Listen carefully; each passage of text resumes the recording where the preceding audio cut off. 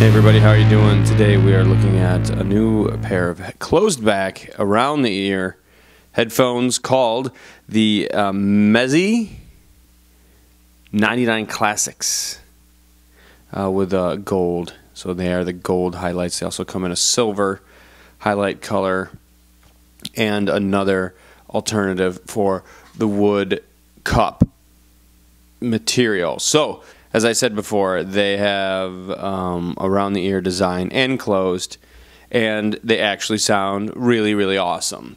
So they retail for around $300. I think they're pretty close to $310 right now, MSRP.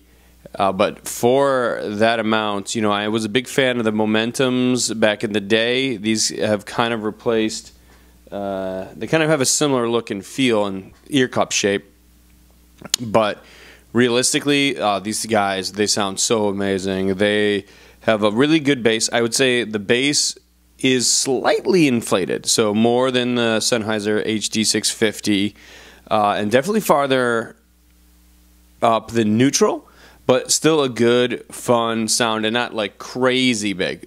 Larger, but not overly too much. They really have a really fun sound overall, and that is also contributed by the treble, which seems to include like a little more wider bandwidth, if you want to call it that, up there. So there's a little bit of an emphasis on the treble, but it sounds really fun, not overbearing, not piercing. The mids, they don't sound recessed, they don't sound too far forward, so the frequency, even though it's slightly exaggerated, maybe just a hair on the treble and the low end especially. I don't want to say that treble is accentuated, but it's a little bit fun sounding than what you might typically get on a regular neutral audiophile flat sound signature. It's just really, really fun sounding headphone and good all arounder for $300. I recommend it if you have a chance to check it out. It is kind of a fun little thing. The build it's solid. It's got a really good kind of luxurious feel, like a really kind of high-end-ish vibe going on here. The band, it has a great suspension system. I know noticed some small microphonics with this steel band that goes around the top edge.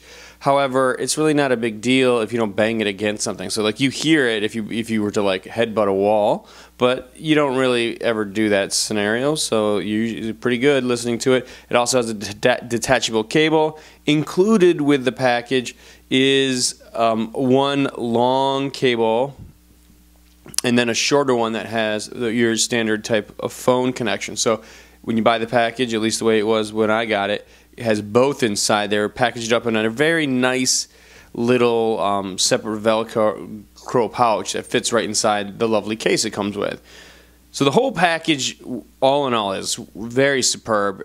Kind of a nice high-end feel. You get a lot, I feel like, for the money. And also, like I mentioned, you get the two cables, so there's versatility. If you want to just like sit with an amp at home, that'll work.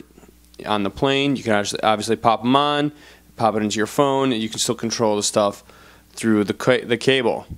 So what's my final verdict on this thing? I really like them. In fact, it's probably one of my favorite $300 headphones that I've come across in a really long time. I mean, it's just superb on so many fronts in terms of build, construction, sound, and the price. The price is pretty good. It comes with a lot of fun accessories and a great little case, as you see here. So I really enjoy this headphone. And again, it's the Meze Classics 99 Golds. And if I mispronounce the name, I'm sure you can let me know in the comments section. But that's how M-E-Z-E is how it's spelled.